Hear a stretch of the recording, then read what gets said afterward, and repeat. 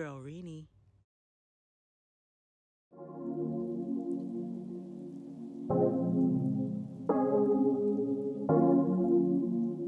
No!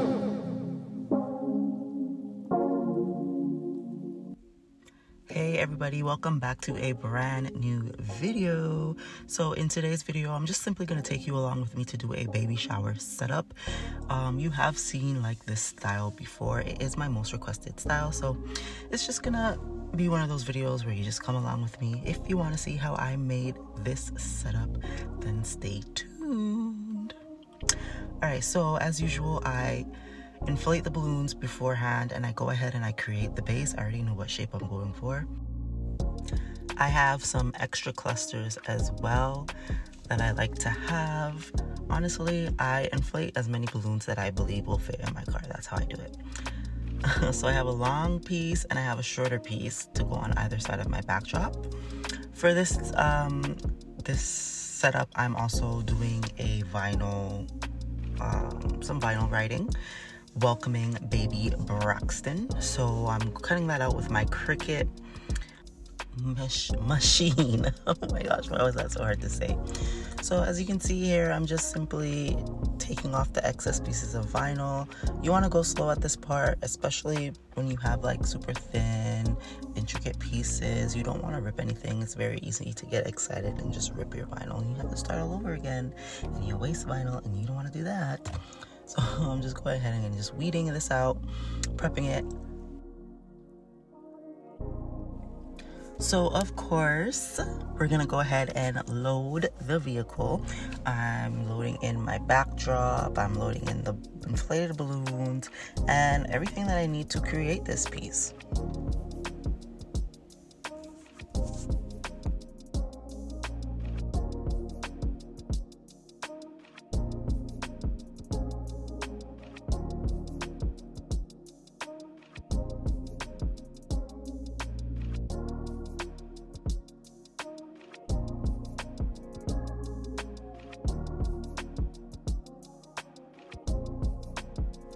Right here, you're gonna see me do like a quick check to make sure that I have everything that I need for this setup.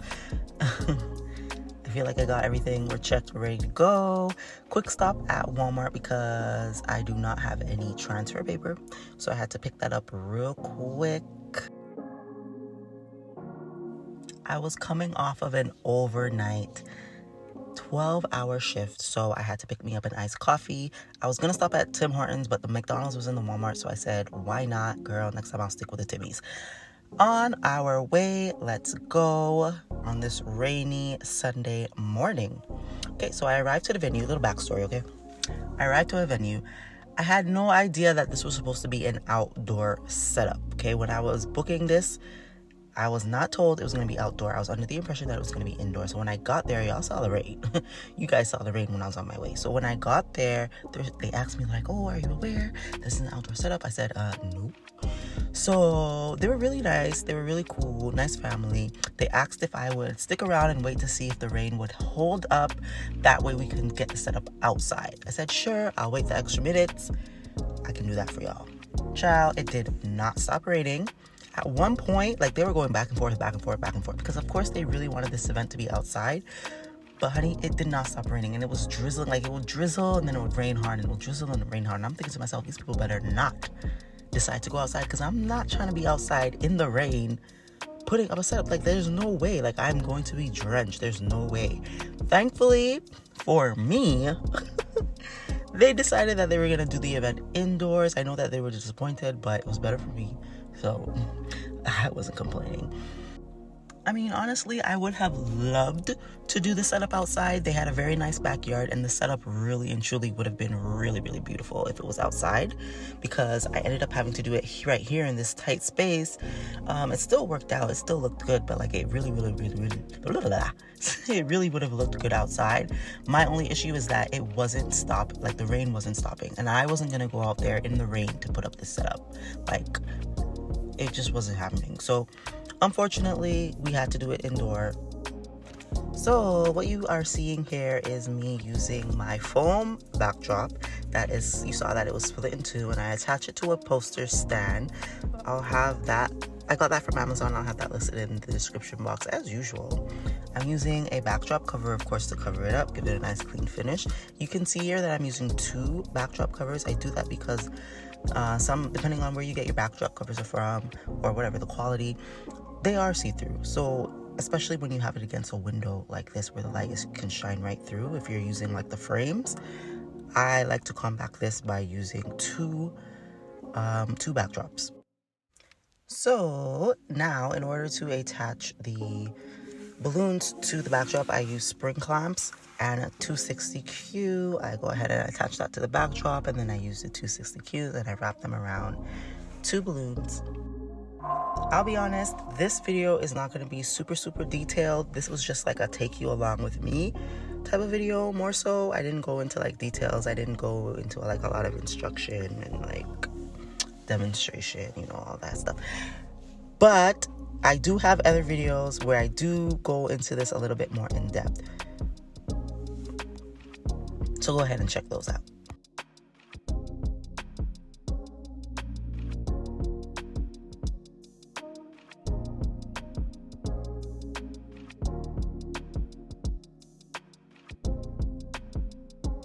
So right here, I'm gonna go ahead and attach the vinyl decal to the backdrop before I continue with the balloons. A lot of people ask me, how do I stick vinyl to fabric? The best answer I can give you is to use high quality vinyl. I stick with Cricut. I have tried other vinyls and they have failed me. Cricut is the best. Take your time, go, Cricut? Yeah, Cricut. Take your time, go slow. Try not to reposition the vinyl because obviously the fuzz, you're gonna lose stick, and go slow. Take your time. It's also easier for me to use the board rather than using the frames.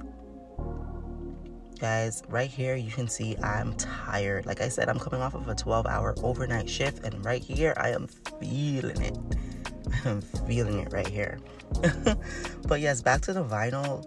High quality vinyl, I think, is the best answer I can give you, and it's also easier when I use a board. It is trickier. I have done it using the frames.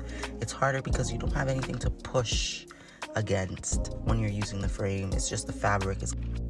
It is a very common question, and I think I'm just gonna go ahead and make a video. Maybe not like a full video, maybe like a short or something.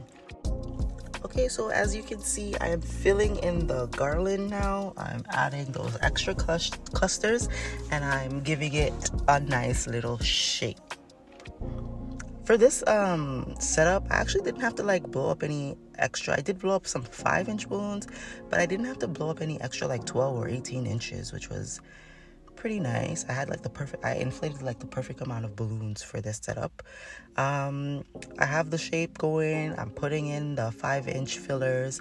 I don't like to overpopulate my garlands with 5 inches, but I do think they are necessary. I just don't like a ton of them. Some people like the look, some people don't. It is what it is. It is what you prefer, I should say.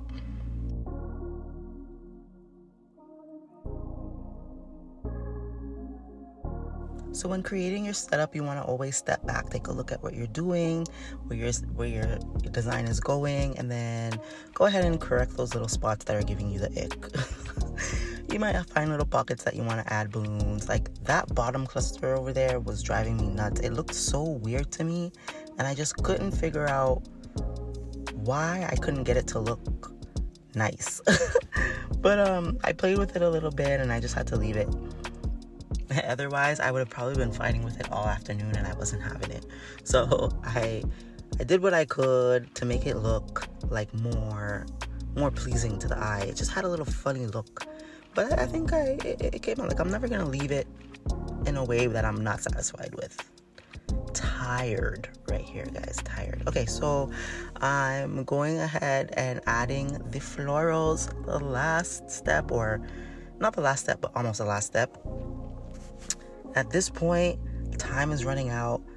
All the girls who are organizing the baby shower, they're running around going crazy, and now they're coming into my working space and going crazy, and it just became hectic.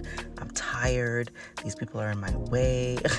No, honestly, all those girls and the family, they were really, really nice. I have nothing against them. They were really, really nice to me. They gave me coffee. They offered me donuts and muffins. Like, they were really, really nice to me. Like, I have no issues.